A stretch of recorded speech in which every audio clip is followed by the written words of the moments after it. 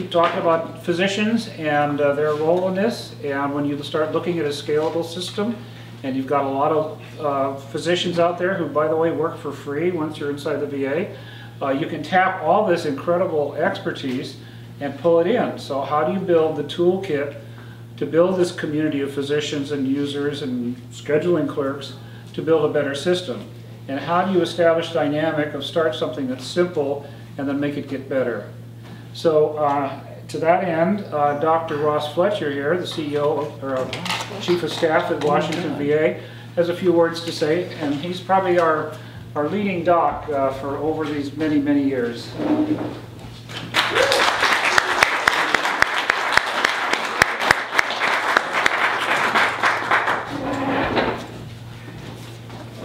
I want to make it very clear that what all of you developed, what Ted O'Neill helped start, is continuing. This is not stopped. A couple of people said, well, when was the last time such and such changed? And when did that change? And so forth. And I'm one of the few people that was there at the very beginning and that is still a VA employee. Yeah. So when they look to who to blame, they will look in my direction. But needless to say, most of the time they look at who to praise, because what all of you that were involved in has been highly successful and very difficult to improve on. I wanted to say initially something about the current problems and how IT fits in that setting, because what we see in the newspapers is frequently numbers that make the VA look like it may not be doing its job. Access is not good. Why is access not good? Well, there's 60,000 patients that didn't get quite seen on time. Out of how many? 6 million. That's 1%. 96% of the patients were seen in 14 days. No one ever heard of setting a 14-day limit on when you could see patients, when you could start them. So just the fact that we are trying to get at 14 days and we're measuring it is unique. No one else can even report this kind of information and decide whether it's good or bad. I did make a graph, and the lower end of that graph, of the blue part, are the patients that are seen on a scheduled visit. When you read the papers, all the rest of these people, 4 times as many that are scheduled, are being seen or contacted by people every single day.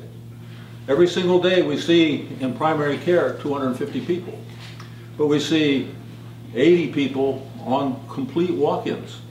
We see 206 people on telephone calls that we actually register and record in CPRS. We see 130 people in secure messaging. They're contacting and connecting with us, and we're connecting back. We're seeing 70 people in the emergency room. We're seeing 70 people in home telehealth and home-based primary care. That whole list, all of these things are patients that are being seen. We care for the person who sees us as a patient.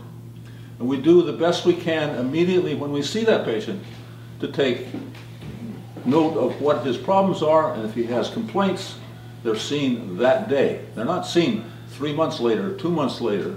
They're not dependent on how long it will take to see that patient. If the patient needs to be seen, if he's having heart pain or things of that sort, they're seen immediately and taken to the operating room immediately. If they have cancer, they're seen immediately and taken care of. There are places where we don't quite get the numbers as good as we would like. We'd like surgical procedures in some instances to be done quicker, but the ones that need to be done that day are done that day, that night, at 3 in the morning and 4 in the morning. That's how our hospitals work, and a lot of people don't understand it. That's what we do every single day. And we have some MRIs that we're a little slow on, but we just put in a new machine, and pretty soon those will be totally up to date and all within a very short period of time of their request.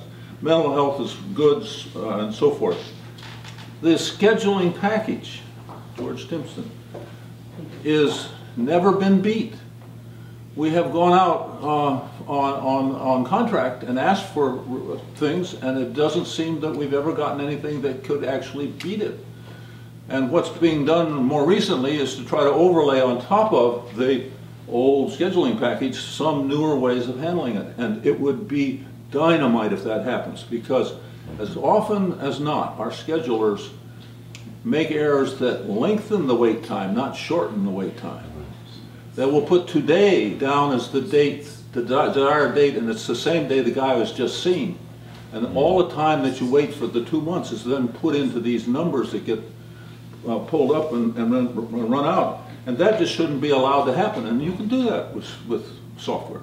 You can make software work that way. If you put an overlay on this thing that will not allow those errors to be made, we will have data that will look good and that we can stand on, and that will show us to have access as a model, not as something that can be criticized, but as a model for medicine in the VA. And once again, we will do this a lot through the IT things. We are moving out with Neil Evans' new iPads. There are 300 per site, 18 sites that are now being deployed. Neil has been taking a lot from my place and over to central office to do this.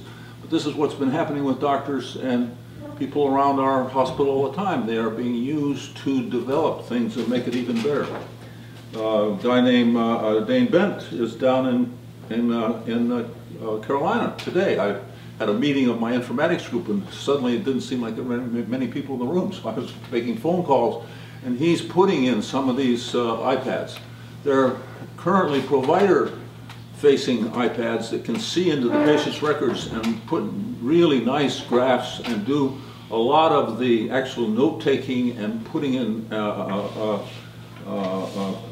orders as well, but they're also patient-facing, so that the patient can go into what we called in the past, and we actually had Obama mention in one of his State of the Union messages, the blue button. Well, there's a mobile blue button, MBB, and the mobile blue button is just you punch and you can see all of your records, put it into a PDF file, and send it to a doctor. Now that is very advanced and very good, and this is what we're still doing. Where are we getting the information? Off the record all of you have helped build. We're just putting it out differently, faster and quicker, and using it so the patients can see all of their record in their home, on their laptops if they want to, or on their iPads if they want to. We're about to put a jabber in place that will give secure visual images like Skype, but very secure. And that will be available so that a mental health doctor at my place, instead of having the patient come to a CBOC and sit in a group where he's taking care of them, can actually have the patient not have to move out of his home. More and more and more, we will be measuring blood pressures and oxygen saturations and the ability to be at rest in the patient's home. And we'll take it to the patient's home. We'll take the health care there rather than having the patient have to come to us. And we'll do it with the basic structure that we've already had in place, just adding new things to it. And the doctors around me are still doing a lot of that. They haven't stopped. And they're going to do even further. And I keep seeing Rob walk in, and we keep telling him what we need, and he keeps making things even better in our place, time after time after time.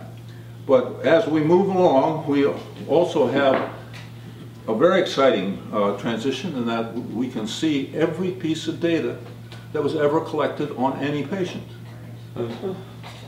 Every patient. Vinci is there. And in a very short period of time, I can ask a question, and I get all of the blood pressures that were ever taken on 4 million patients with blood pressure elevation.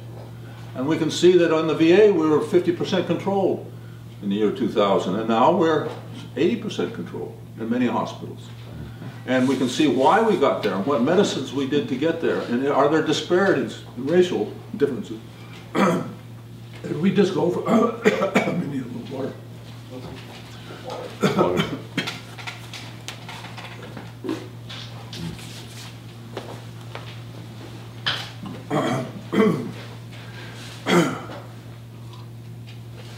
And we can see racial differences, and we can see why those differences are there. One thing that's been particularly good about the VA family, which you all are part of, in many ways, is that we keep developing young people. In my hospital, all of my sons have been volunteers and have been there and done things in the hospital, one of them entering all of the pharmacy data. In the past, you didn't have the drugs in the package when it came out. You had to enter it locally. My kid did that. He's now developing software and is vice president of a company for development right at the moment.